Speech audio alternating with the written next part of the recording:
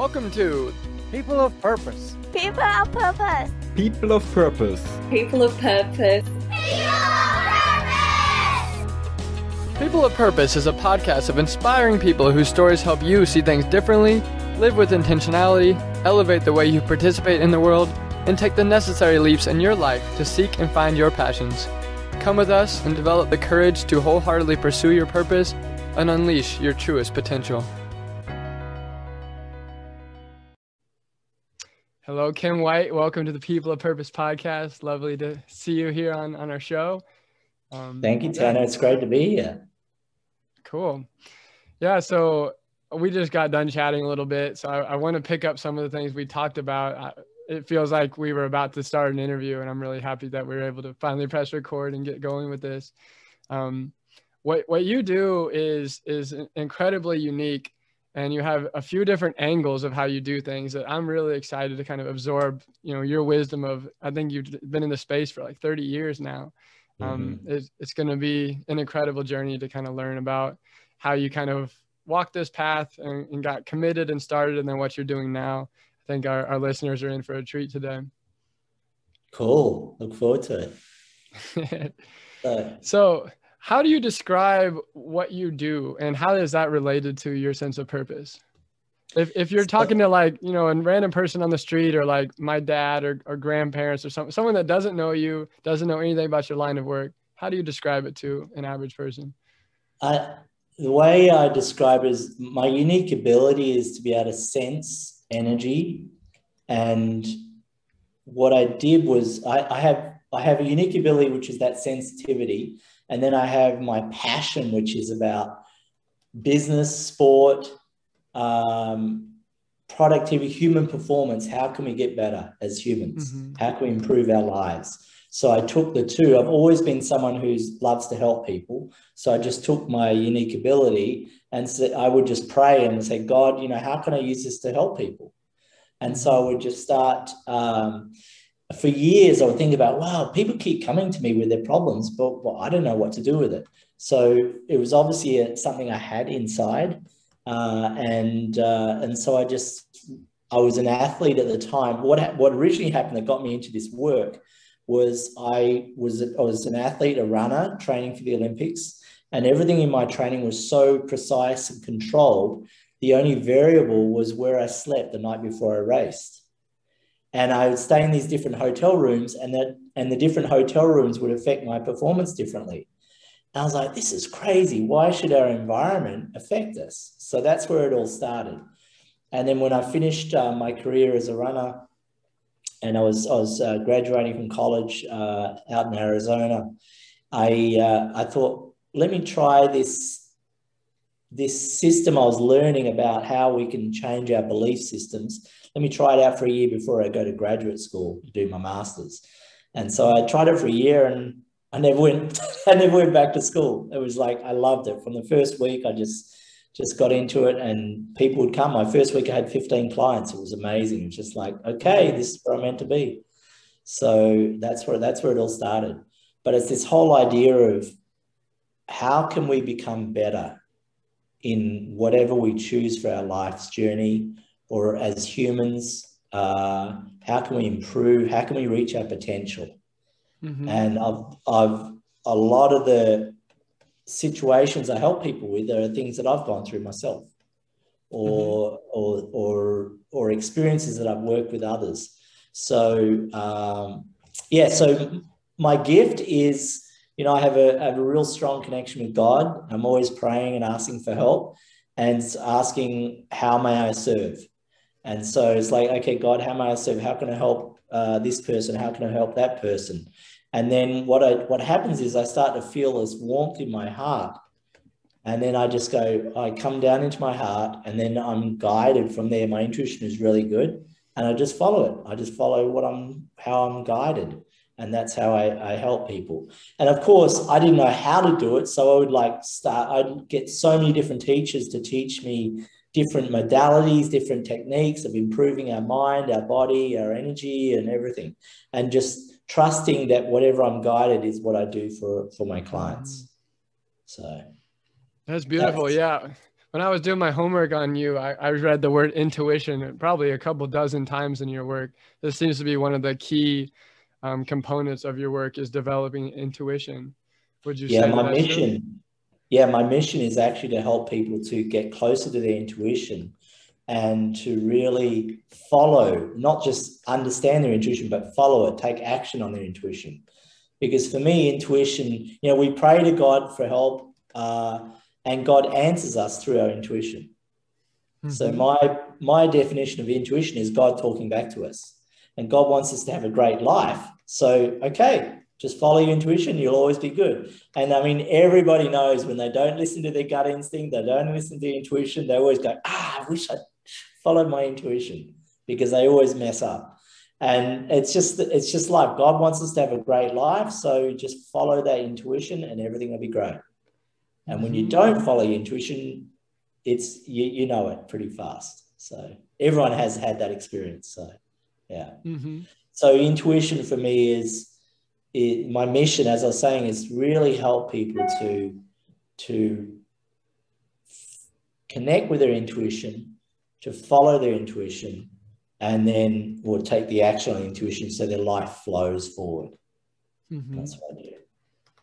I mean, last night I started a men's workshop, men's group, that is training men to follow their intuition, follow their gut instinct, so that they can become better leaders in the world, whether it's in their family, their community, or some of the clients I work with are very big, highly influential people, and how they can become a better leader by following their intuition instead of just following their mind or their ego.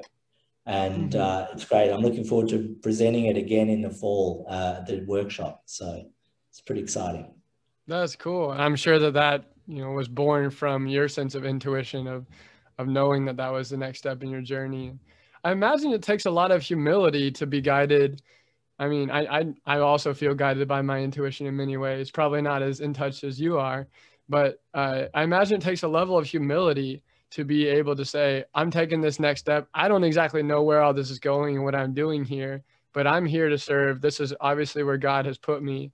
What do you do when that voice in your head is telling you like, this is definitely your next step, but you don't really know what you're getting into here.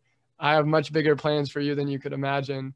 What do you do when you step into that kind of unknown space? Well, it's the whole thing about coming from your head down to your heart. Is really key, because the mind has only got it's like a computer. It has all the information you've observed through life, your life experiences and so forth. So it's limited. The hard drive is limited with the knowledge, right? Whereas you come down into your heart, it's like accessing the internet. You can access more information across the whole spiritual globe, so to speak. And then, of course, accessing God's knowledge. So the amount of times when I've got an intuition and then my mind kicks in to discount it, and I go, no, I'm not going to do that. And I learned very early in my career that I wanted to follow my intuition because I saw so many great results for my clients. And so I actually made I was praying, God, please teach me to follow my intuition. And God gave me 2 examples that really my mind couldn't create. And that's the key, is like, is this just my mind, or is this my ego, or is this my intuition? What is it? And so when I was learning to listen to my intuition, the 2 examples, the first one that happened was a client came who was in her 50s. And I opened the door and I saw her, and my intuition said, go and buy her flowers. I'm like, what? My mind's like, I don't know this lady. Why do I? So I said, okay, I made a commitment. I'm going to follow what God says. So I said, okay, we have to go down to the store and pick up something for your session. So we drove down the store and I got the flowers, and then I gave them to her and I said, here, these are for you. And immediately she just started bursting out and crying. I was like, holy shit, what have I done? And what happened was no one had ever given her flowers in her whole life. Wow. So that was the whole healing. Then there's no way my conscious mind would know to do that or have any access. So that was my first lesson of trusting God knows what to do. I just got to follow. I just got to be the instrument. I'm the trumpet, and God's going to blow through me and make a sound. Do you know what I mean? So that was it. And the second example was this lady came, who was a friend of mine, came for a session. And as soon as I opened the door, my intuition said she has to do a cartwheel, you know, where you do the cartwheel and with your whole body and you spin over. I'm like, okay. So I said, oh, you need to go and do a cartwheel. And she's like, well, I trust you, Kim, so I'll try it out. So she did it. And as soon as she did the cartwheel, everything that she had bought to clear in the session was gone. So that was, again, there's no way my mind could ever think to tell somebody to do a cartwheel. Wow. So that was like showing me your conscious mind will make up stories, but what is your intuition? How is your intuition telling you? And since then, I've got ways where I'm praying to God when I'm working with a client and I'm asking, and I'll get shown what to do and I'll just follow it.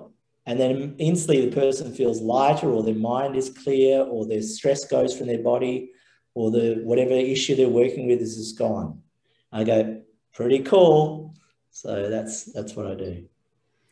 So learning to follow you, everyone has intuition, but how covered up is it?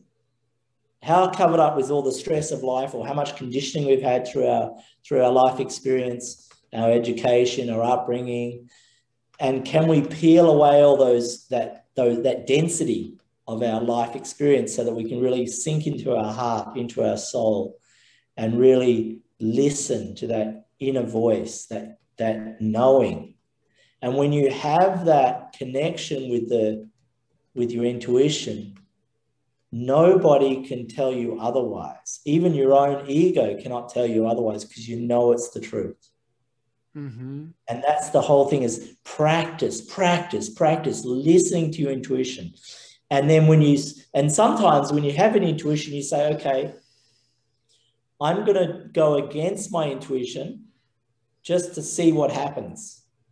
So you're just acknowledging intuition is a win, and you go against it. Say you turn left instead of turning right, and you go, oh, that was crazy idea. Now I know why I should have gone right. Mm-hmm. So it's like practicing, and then now I'm going to follow my intuition, even though my logic says it's crazy.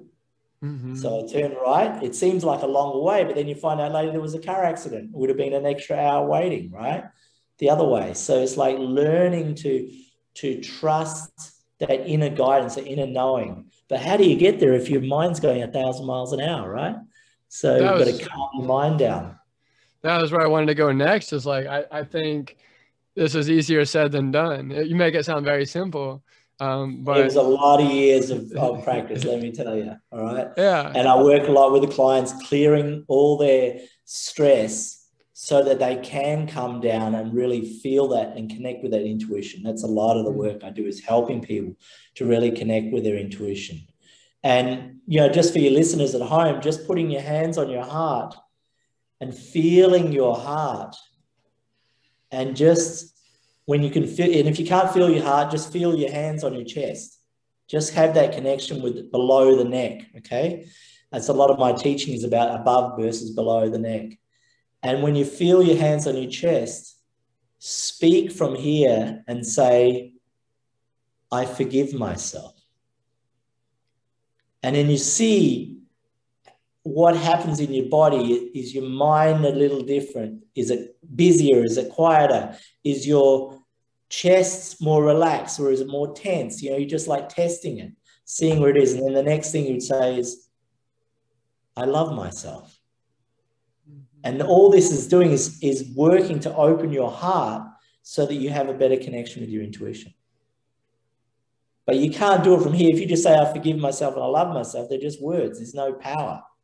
Mm-hmm. That's why you have to come below the neck and really, I love myself, and feel how it's just subtle. Like you're really training yourself to feel the subtle changes. Mm-hmm. And that's a great way to condition yourself to start listening to your intuition. So were you born with a family that kind of taught you these types of things, or when did you kind of make this your own? No, I was raised Catholic, but my parents were never, we go to the major holidays to church, but when I was a teenager, something happened to me and I just felt I should go on my own. So I just went to church on my own and jump on my bike and ride to church every Sunday. And I didn't know why I was there. And so I just kept going. And then eventually, when I got into my late teens, I got into partying and, you know, having a good time in college and so forth. So that went way out of my life.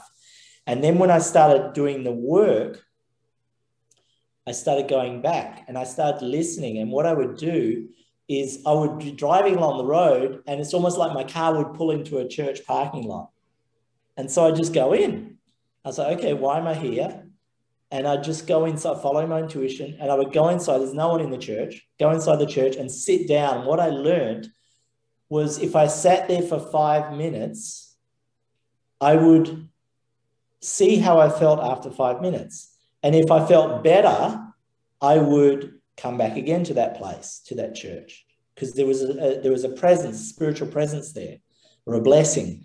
Other churches, I couldn't even enter the door. It's like, no, I'm not going in there. It's like everything was like crunching up inside. And so I just left. I never went back there. So that is, again, learning to follow your intuition. Just because it's a house of worship doesn't necessarily mean it's a clean house of worship. Mm-hmm. So it's listening to your intuition. And I've done a lot of cleaning on the churches to help them to bring more of that love and that blessing into the space. And I've been to when I was living in Asia, going to temples and going to synagogues. I've gone to different denominational churches. It's the same thing. How does your intuition feel? Do you feel the heart opening or do you feel the heart closing? It's not a mental thing. And so it's like the more you practice this, you're entering a church just to spend 5 minutes with God and see how you feel after that 5 minutes. And if you feel great, go back there again. It's a good place. And if you feel your mind is faster or you feel a bit stressed, well, it's probably not a clean church or a clean place. And as I said, sometimes I was like, no, everything was like, don't go in there. It's like, okay, I won't go in there. Now, I think one thing that a lot of like mission-driven people, missionaries, people that go into places that have a lot of trauma and hold this kind of energy, I imagine you do this as well. What do you do to like armor yourself when you know, lots of times to be purposeful is to enter these places. Like Jesus would go to places that and people that were being neglected and were not, you know, seen as holy and pure and wonderful. So you have to go to those places to be a people of purpose. I think it feels that way. What do you do to kind of armor yourself and prepare yourself to enter spaces like that? So first of all, I listen to my intuition. So I don't go to a place that doesn't feel right. Mm-hmm. With my work, which is about clearing the spaces, it takes me a couple of hours to prepare myself to be ready to walk into that space. But I'm going in there on a mission. My purpose is to clear all the negativity out of the space, all the stress, all the disharmony. If there's any problems with the magnetic grid flow within the property, to correct all that. And so I'm called in to work to go and clear the spaces. So that's a different story. So I'm prepared before I enter. I'm not entering. My intuition, when I listen to it, I don't go to places that are not clean. So it's like, or not clean enough for me to go, like a restaurant or whatever, a bar. So then I go in and I'm prepared. Now, this is a great example. I had this client call me because they were having marital problems in their new home. And they couldn't understand because they had such a beautiful, loving relationship before they moved to the new home. So I went there, and as soon as I entered the house, my intuition said they're sleeping in separate rooms. And so I asked them, are you sleeping in separate rooms? And they said, no, we're sleeping together. And so I said, why is this? So the house was actually, the energy was separated. So we cleaned the house, and I said, why did you call me in? And they said, because when we're not home, we're harmonious. But when we're at home, we're always fighting. Wow. And so they knew it was the space, it wasn't them. They had enough understanding of their relationship together that it wasn't them, because they'd be out at a restaurant, they'd be happy, and then they'd come home and they'd start fighting. So anyway, so we did the clearing, and got rid of the problem. Then we found out there was 5 separations in the house. And the first one was a really bad divorce. And so every couple that moved into the house after them always separated. And it was the energy that was left over from the first people. So that's a beautiful home. Our house was a beautiful home to look at and a great area, everything. But the energy in the house was causing separation. And that's why they were fighting, because they knew how much their love together was so strong, and yet they were fighting at each other. It was crazy. So it's some sort of karma thing that's going on. That space is holding the effects of the past, and it's going to impact the present people that are in that area. Is that right? Exactly. It's just like, dust collects in a corner. It just builds up over time and keeps building, and like attracts like, so more of the negative keeps attracting. And then anyone who enters the space can be affected by it. When did you know that? Speaking about relationships, there was one I did in Europe, and they called me in. It was like a city hall type building, and there was one room where they were the marriage, like a marriage counselling or marriage place. And I walked in there, and it was an old Gestapo. I saw the images of the swastika on the wall energetically from the time of World War II. Yeah. And so that was a headquarters for the Gestapo, and the energy was so thick you could cut it with a knife. So anyone who went in there as a couple were like this agitation. They couldn't deal with it because of the past energy. And as soon as you removed it, there was no problems anymore. What do you need to do to remove this kind of energy? It comes with generations of being there. How do you just knock it down like you knock a wall down, or what do you do? Yeah.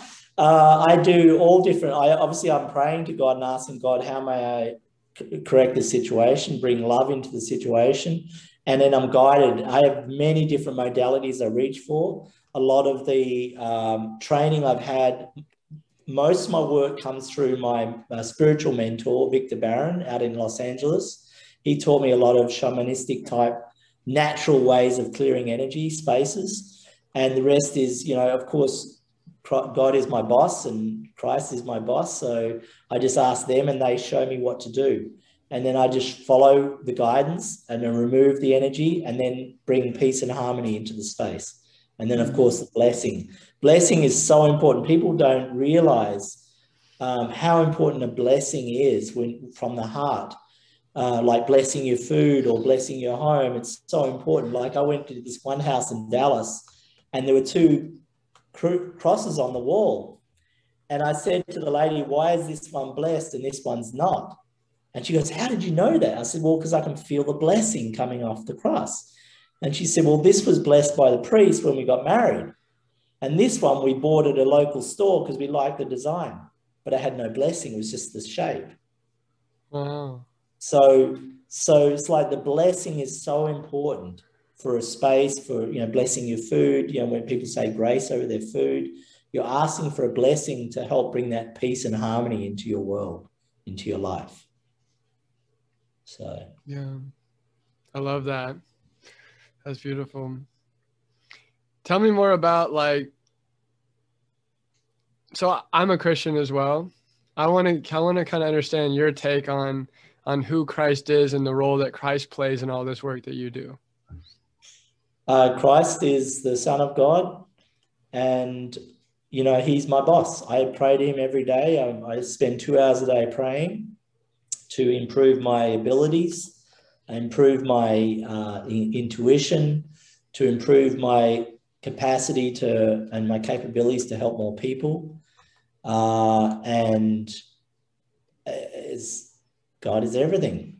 God the Father, Son, and Holy Spirit, and that's it. And I pray to the Virgin Mary, do the rosary a lot every day to just build the strength, the spiritual strength to be able to serve, to be a better instrument.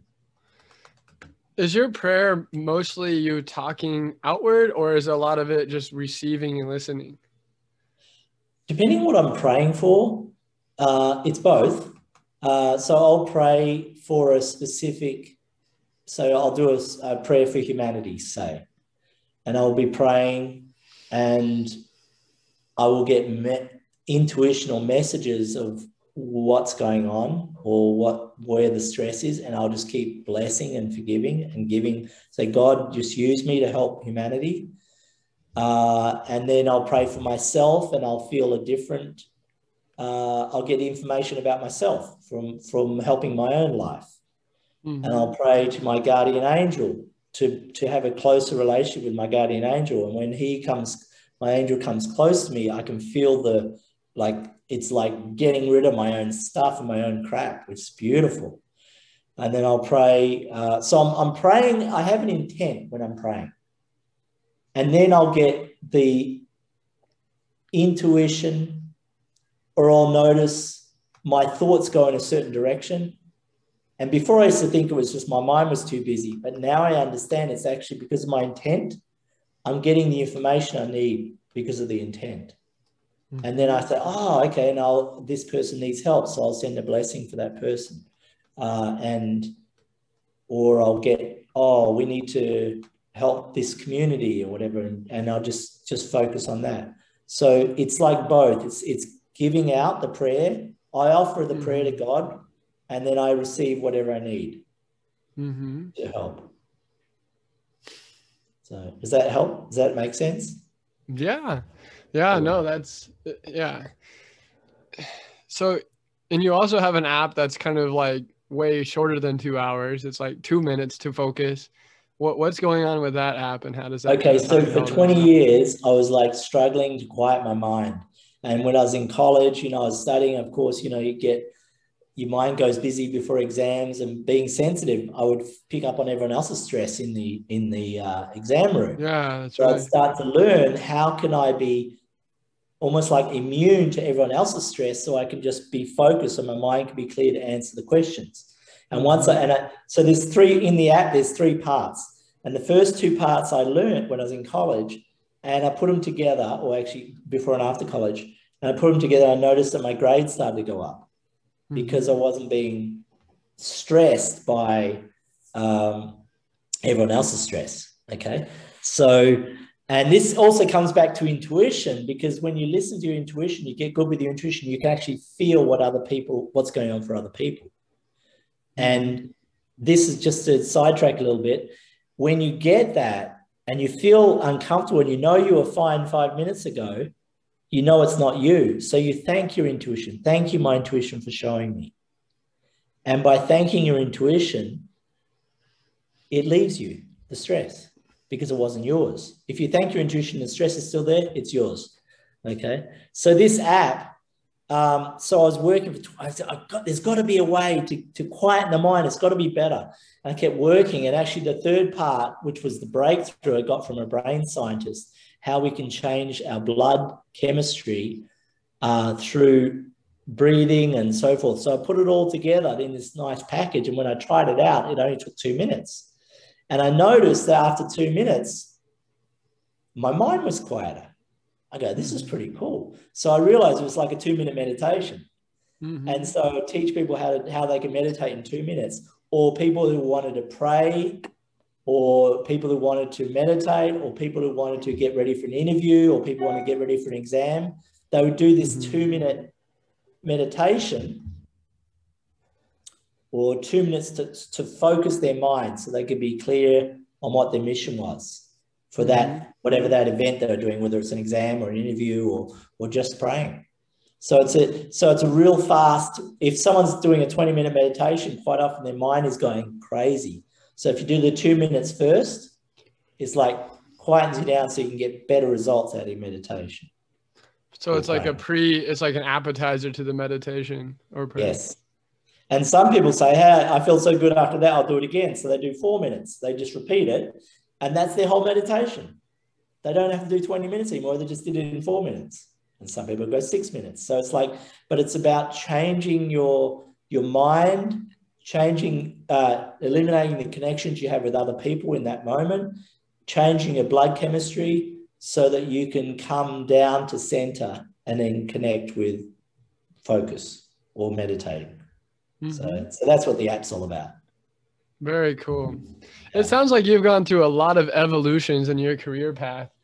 You're clearing spaces, you're developing apps, you're coaching people.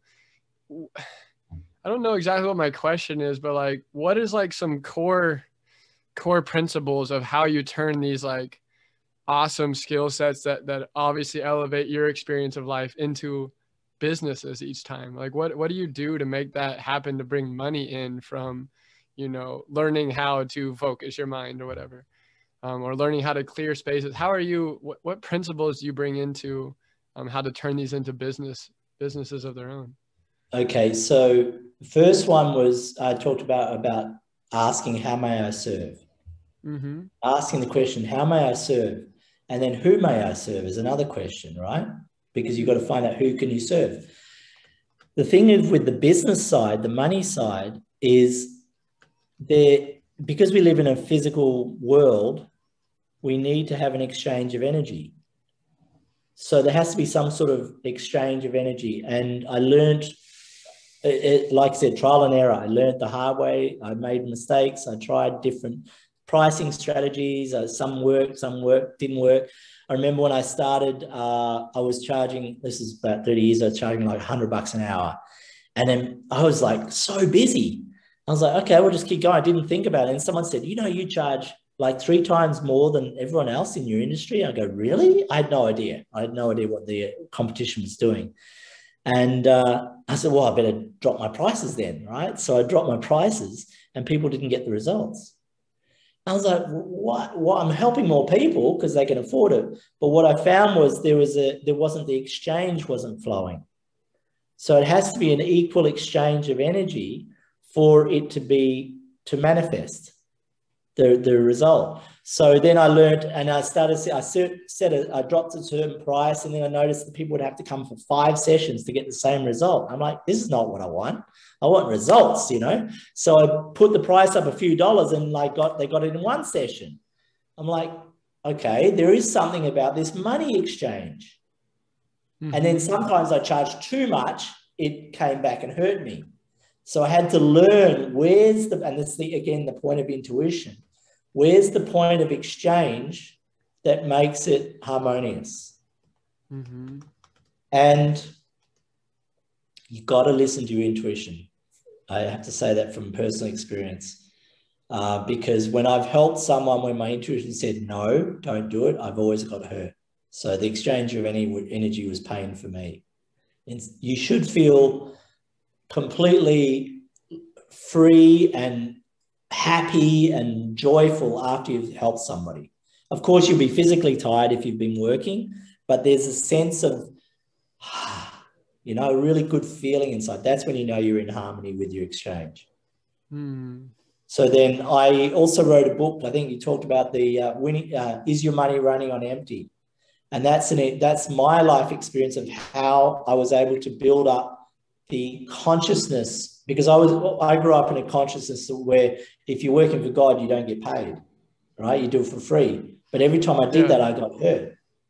So I had to okay, well, if I'm doing a service, I've got to get an exchange of energy.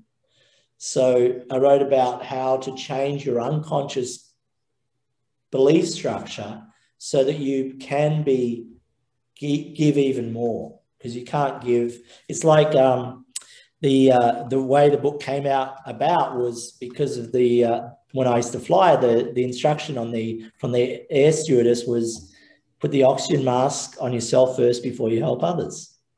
Mm-hmm. And I was doing the other ones. I was giving to others before I gave to myself. So I had to learn this and went through the process of learning how to change the unconscious so that you can be giving all the time from abundance. You can't be giving from scarcity. You can't be giving from emptiness. You have to be overflowing. And that's why I do all this praying, so my energy can be coming out so I can give more to people. I mean, that's a long-winded answer, but hopefully that helps you a bit.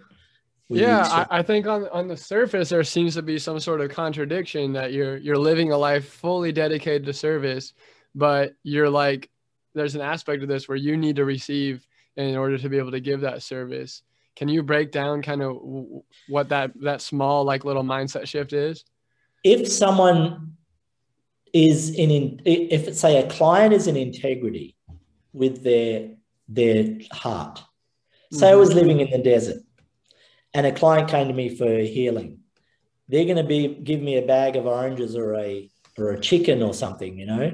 That's because of their respect for the exchange they've received. So there is an exchange of energy by providing food for me. Even Christ said, you know, don't take any money, just receive what they feed you. So it's like there has to be the exchange so you can keep working. If you're empty, you can't help anybody. If you're stressed about paying the bills, you can't help. If I want to fly to America to help someone, it's like, well, I still have to pay for the air ticket. Now, where's that money coming from? So it has to be, because we live in a material world, you have to have that. And we use money as an exchange in humanity right now. Right. Just like I said, if I was in the desert, they bring me food. So it's like but that's honoring the exchange. People who take, well, I've had 5 situations where people didn't pay, and all 4 of them were bankrupt, and one of them lost his business afterwards because they didn't honor the exchange. There has to be a flow. So back to, like, I guess my question is, when you're setting up a business around clearing spaces or getting 2 minutes to focus or whatever type of business that you do, what is that process to make sure that you're getting enough in to pay the bills before you start to scale up that business and say, I'm ready to serve 15 people. I'm ready to commit, 20 hours a week to this.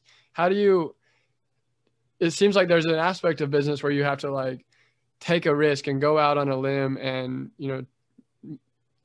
give before that you can receive the thing in return. How does that process work for you in the early stages? Well, definitely when you're learning a new skill, I always believe give to 5 people, no charge, and let them then see who refers people to you. So that you're giving to see, am I giving something that is of value to others? And if they give you a referral or they give you a testimonial or whatever, they're really grateful. They come back for more, but they want to pay you. But the thing is, remember I was saying about the mind is like a computer. Your mind is brilliant for working out all your accounting and all your chemistry and everything like that. It's the heart that does all the big life decisions, but you've got to live in the material. It's no good giving if you're empty. You can't give if you're on your deathbed because you haven't eaten for a week. So to find the price you charge, this is again where you come back to the intuition. And also you could use your brain. Okay, what's the market charging? Does that feel good? And I talk about that in the book, Is Your Money Running on Empty? How does my heart feel? How does my mind calculate the price? And how does my heart feel? And does it feel integrity, or does it feel like I'm stressed, or is it too greedy? And you're trying to find where's that exchange. And then you calculate, use your brain again to calculate, okay, here's my living expenses. How much do I need to, at this price, how many clients do I need to have to make it work? And allocating funds for marketing or exposure or whatever it is. In the early days, I would go to every breakfast club meeting I could get to, networking meeting, just to speak for 5 minutes, 10 minutes to tell people what I did. And then through the praying, the people would come. So it's really getting the exposure to start your business. When your referrals are coming, it's like, okay, I'm providing a service. That's in integrity. Cool. Does that help your question? Yeah, that definitely helps. That's really important to remember, that people will refer people when you're providing a real value and service, and because they want to repay you in some way, and they want to help your business grow. Makes sense. So you don't really ask for those first 5 people to pay. You don't ask them to do certain X, Y, and Z. You just give to them, and then you see what comes back to you. Yeah. And just and it's honoring and respecting yourself. My teacher would always say, make sure you have a side job when you're starting out your business, so you got food on the table, right? because Right. you can't work if you're hungry. So it's like you have a side business that's just taking care of the basics while you're building your business. Mm-hmm. I think what we're talking about here is more common sense, which is not very common these days. But anyway, that's another story. It's like what taking care of business, especially, you know, if you have children or whatever, you know, you've got to provide, or you have a partner. It's like you got to feed yourself, got to feed your family. So you've got to do whatever it takes to provide the basics as you're building your business. Right. Okay. And then on top of that, I've noticed that as a startup type of person, you end up kind of burning the candle at both ends as well. I'm sure you've kind of been tempted with those things. Oh, I yeah. really admire how you keep such a calm disposition when I'm sure that you're really busy. You have a lot of people working for you and you have a lot of problems coming your way. I'm sure you have great systems of handling those things, but what do you do when you're in a season of like needing to pay the bills and work the full-time job and then have the side business that's getting started and all the extra work that comes with starting a business, and you still want to be there for your partner, you still want to be there for your health, and you still want to have those 2-hour prayer sessions? How do you do it all? I would set very strong boundaries on how many hours you can devote to your business, and only do not cross those boundaries. So say it's 5 hours a week or 20 hours a month that you're devoting to your business, and you just have such tight boundaries around that time that you don't bleed. As soon as you bleed, you start to burn yourself out. As soon as you go, oh, a couple more, I need to get this done. No, stay in those boundaries. Then what happens is it's like the law of, supply and demand. When your supply is tight, the demand gets stronger. So you become more attractive. When you're burning yourself out, you become less attractive. When you extend your time that you're focusing on your business, you become less attractive. So people don't come. And then you think you have to work harder, right, to get more business. And it's not the way. It's like you got to be really clear on what's my commitment. What do I decide to do? How many hours a month am I going to do to my business, devote to my business, and stick to it? And this will build power within yourself. It's that commitment to yourself, and that way you protect yourself from burning out. Now, what do you do if you have ideas that feel like they're coming from your intuition? You just shelve them for the next day because you can't take action right now because you've already hit your budget? Your intuition would not interfere with it. And if you get a great idea, write it down. Have an ideas journal. Just write it down. I have what I call the not now list. So I just put it on my not now list. And then every so often I look through my not now list. Oh, that's time to come out. So God will never give you more than you can handle. So quite often when you're in that phase, it's not God, it's actually just your ego or your mind, or you're excited. Yeah. And so and I had to learn, when I got those great ideas, to sit on it for 36. For me, it was 36 hours where I couldn't take an action on it for 36 hours. And after 36 hours, half of them were not real. And so I was like, okay. And it was trial and error to find. First, I tried 24 hours, and I tried 12 hours and 18 hours. I just kept playing until I found 36 was my ideal number, where I got really clear. This is a go or it's no go.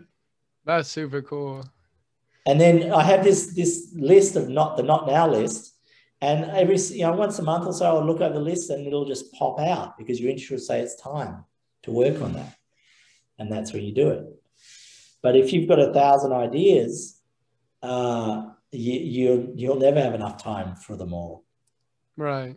So, and then the more you respect your time, the more you have those boundaries, the more God will give to you, because you're being honoring yourself, respecting yourself, and obviously your family, and you're building credibility in your energy field and respecting yourself, and other people will also feel that. Cool. So you're not sleeping less. You're not spending less time with your family. You're putting the boundary on the business. Yeah. Yeah. Now, was I always like that? No way. When I started out, I was like crazy, man. 80 hours a week, no problem. I just was so passionate about it. But then nobody came, right? I was like, where are the clients? I'm so excited about my business and investing and marketing and everything. And it was like nobody came because I was too much. What made them start coming? When I realized this was a lesson, they started coming when my heart opened. But when you're overworked and stressed, your heart's closed for survival because you're not listening to your heart. When your heart opens, and then you can start to attract. God's not going to send you someone if you're burnt out. And our ego will say, oh, I have to work harder. You have to work harder to get more. No, it's not true. Work less, receive more. So it's trial and error, finding out what is your optimal work time. Like for years, I remember when I used to work once I almost burnt out, and unfortunately some friends of mine burnt out, and for 10 years, 20 years, they couldn't work anymore. It's like they fried their electrical system in their body. So I came close to that back in 2002, I thought 2001, 2002. And it scared the crap out of me because I was like, what's wrong with me? I had to take 6 weeks off just to recover. And because I was so excited, I had so much work. I was like, wow, this is great. I just kept working. I didn't respect boundaries. So I never wanted that to happen again. So I started to experiment. How many days in a month can I work? How many days in a week can I work? How many hours in a day can I work? How much recovery do I need? So it was like this constant adjustment till I found out what my ideal formula is. And everyone is different. So you find out what your formula is. How many hours can I spend a week? How many hours can I spend a month? And that's it. And then you stick to it. Again, you're setting the boundaries because you want, the more you're tied on those boundaries, the more income will go up because you're not burnt out. Yeah. Thank you for that. That's great sharing. So you're tied into this awesome network with Dan Sullivan. I would love to be able to be close to Dan one day. I just know about him. I'm reading his book, Who Not How, right now. Great book. Yeah. It's written by Benjamin Hardy, who was a previous guest of my show. That's how I found out about you. Was through Ben. That's who connected us. Yep. Ben was like, really get on this People of Purpose podcast. So, yeah. That's awesome.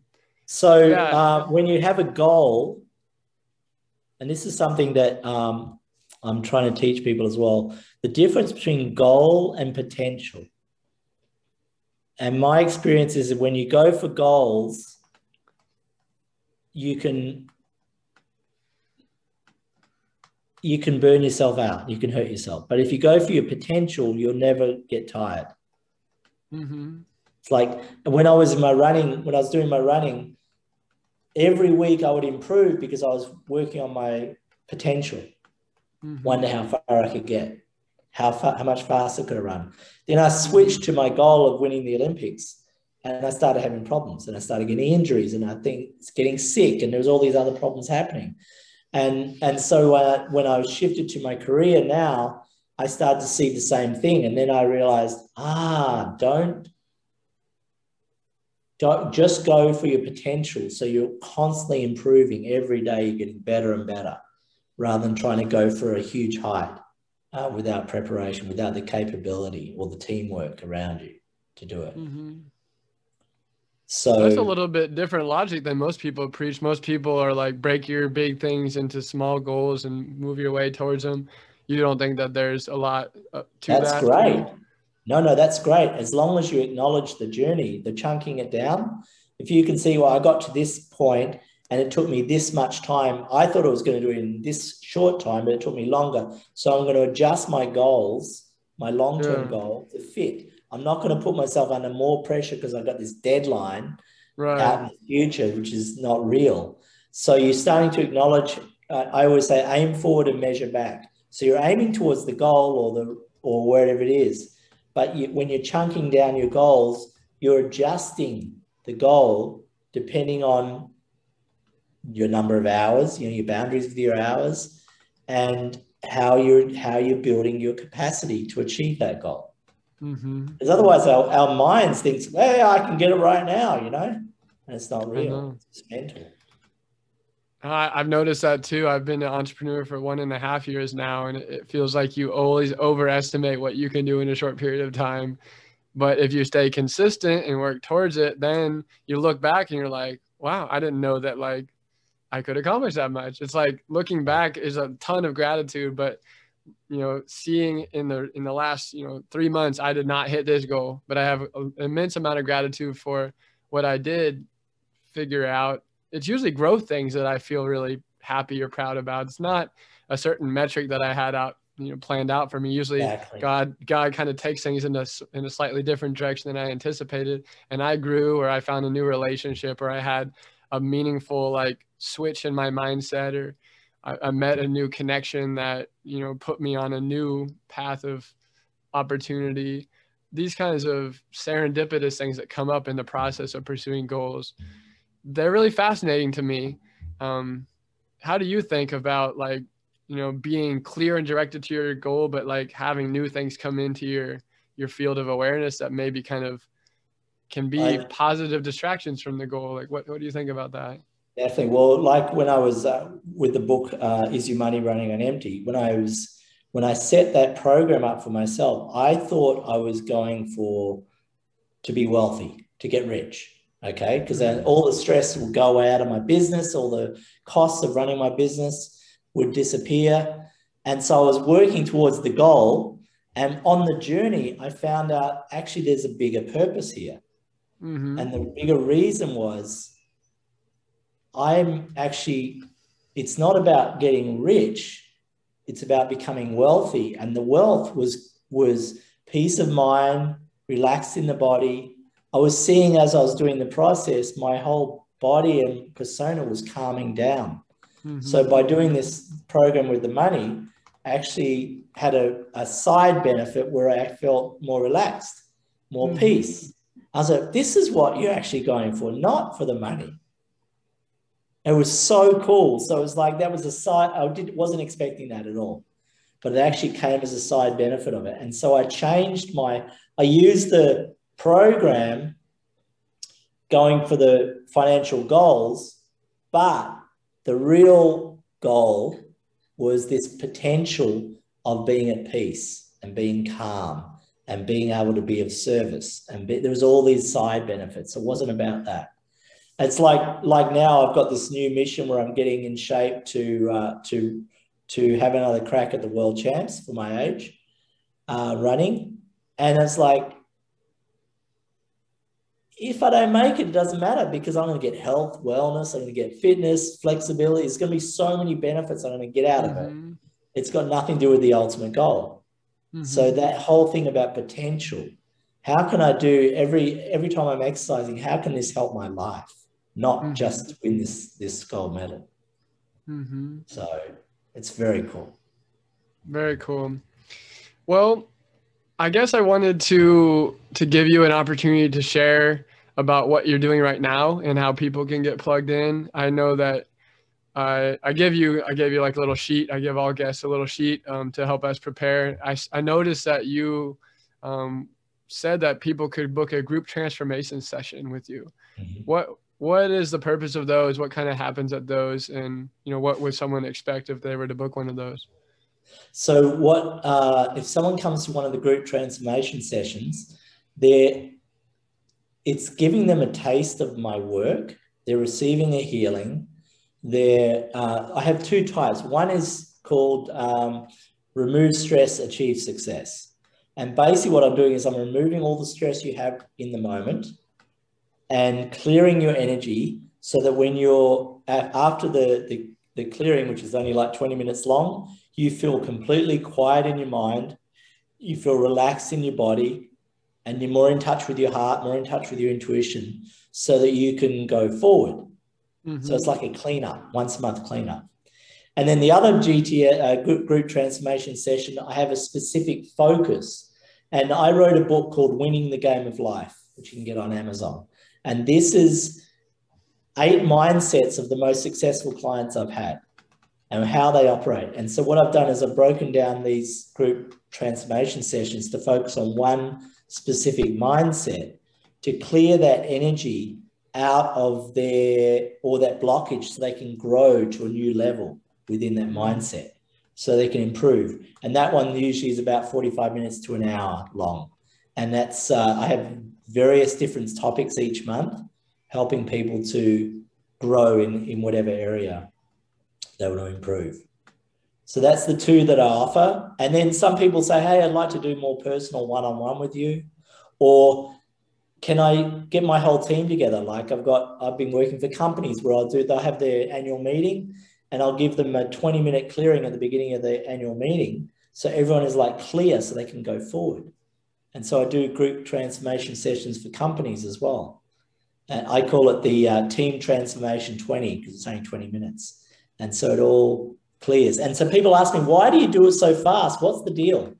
And the reason was when I very first started my business, I had a client, this is in Los Angeles, and I did the session, spent about an hour with her.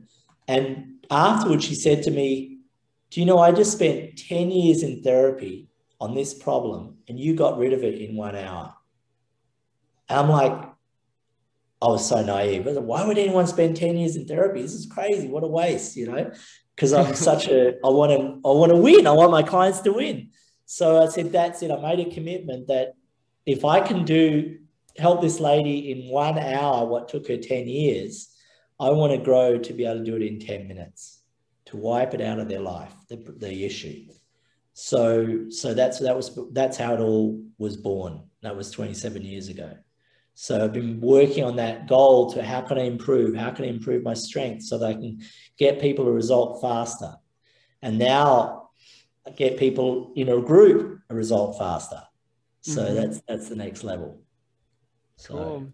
What do you think it is that makes you such a special coach out of all the hundreds of coaches out there that people could work with?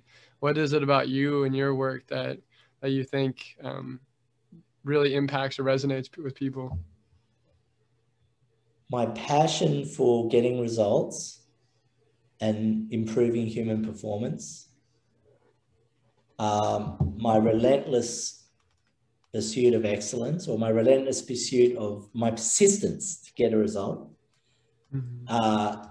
the amount of time I take to prepare to help people, my commitment to God to be the best instrument I can be for God. And I want my people to win, you know, I want people to have a great life. So this is really what would differentiate me. I haven't come across, because I mix spirituality with business and sport, I haven't really come across anyone who does that also. So that makes me unique. But definitely getting results fast as possible so that people have a great life. I want people to get clear of whatever's holding them back so they can move forward and enjoy life. Beautiful. Well said. Well said. I have no doubt. You did a lot of transformation in me within this session. You know, seeing how to apply some of these things you just talked about, I know I'm going to walk away a changed person just from this interview. And I'm sure that that's true for about anyone that happens to listen to this. It's been a really big blessing to have you and your experience, and you're an instrument of God. And it's really wonderful to be in that presence for an hour and get to kind of ask all these sort of meandering questions that come to my mind. I have such a clear picture of who you are and what you do. And I know that you can really be a great service to the world.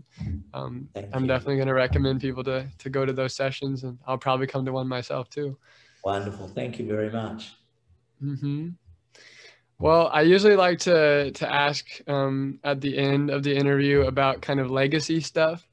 Do you have a big, vision for what this looks like in 100 years? The kind of impact that you're looking to leave on the earth, or is that not really necessarily how you think of things? What do you think of when you think of the legacy of your work? definitely. I've just, next year I start my next 25-year plan. So I've been preparing for that, to prepare all the literature, the training, to make it available for the future. So if something happens to me, that it keeps going without me, that people can receive and learn and grow.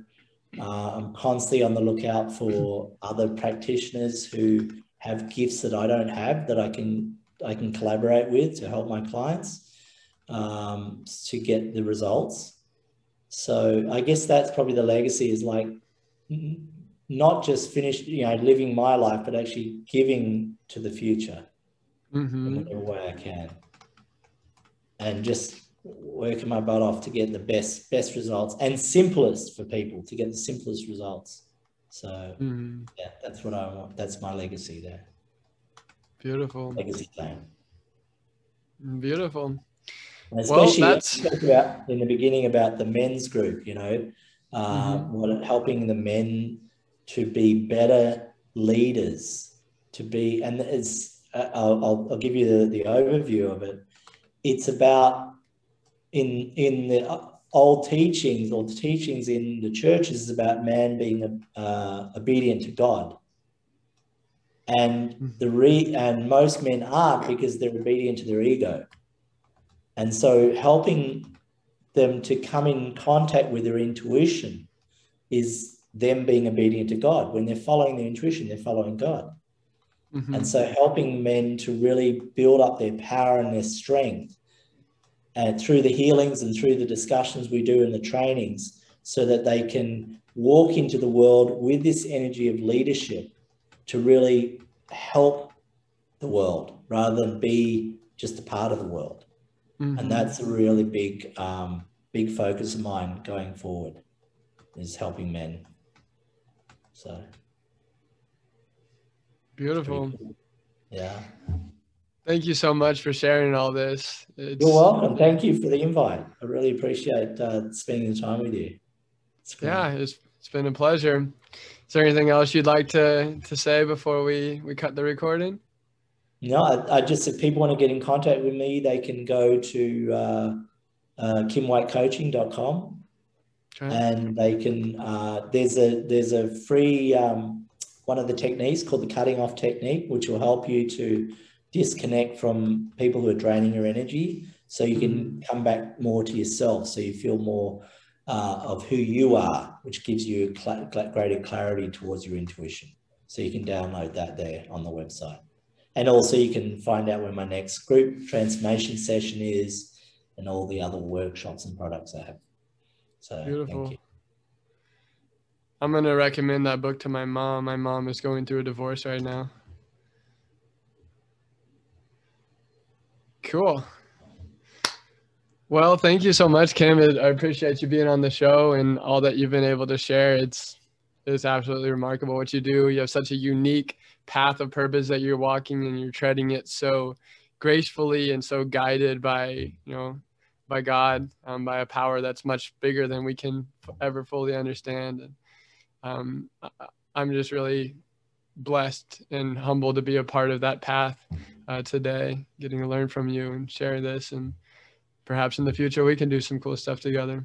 Yeah, and really keep going with your mission, with helping people with purpose, because getting the word out into the world is really important. And the whole platform of podcasts is so great for easy access to so many people. It's really wonderful, especially now when, during COVID and so forth, to be able to access a podcast, to get some learning and is wonderful. So it's good. Thank you. That's true. Well, thank you so much, Kim, for being on People of Purpose. It was wonderful. Thank you.